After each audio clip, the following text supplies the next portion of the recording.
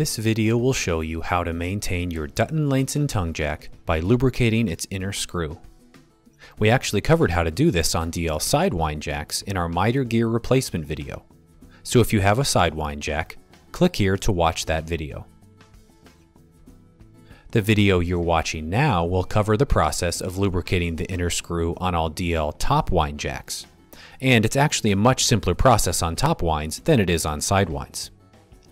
Once you've uninstalled your jack or removed all weight from it, use two 7/16 inch wrenches to remove the nut from the bolt that connects your jack's handle to its inner screw.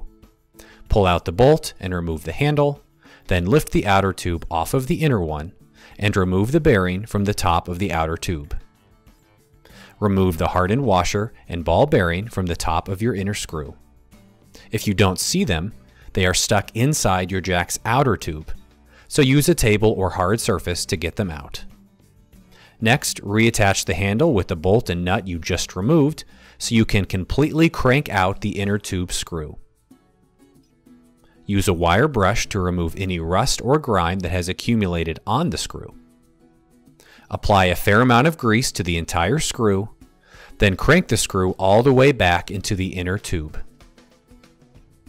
Remove the handle and its nut and bolt so you can slip the hardened washer back on top of the screw. Then work some grease into the ball bearing before you slide that on top of the washer. Slide the outer tube over the inner tube. Grease the bearing at the top of the outer tube, then reinstall it. Finally, use your 7/16 inch wrenches to reattach the handle to the top of the screw. Thanks for watching. Please like this video, share it, and subscribe. Then stop by our YouTube channel to watch dozens more videos covering Dutton-Lainson products.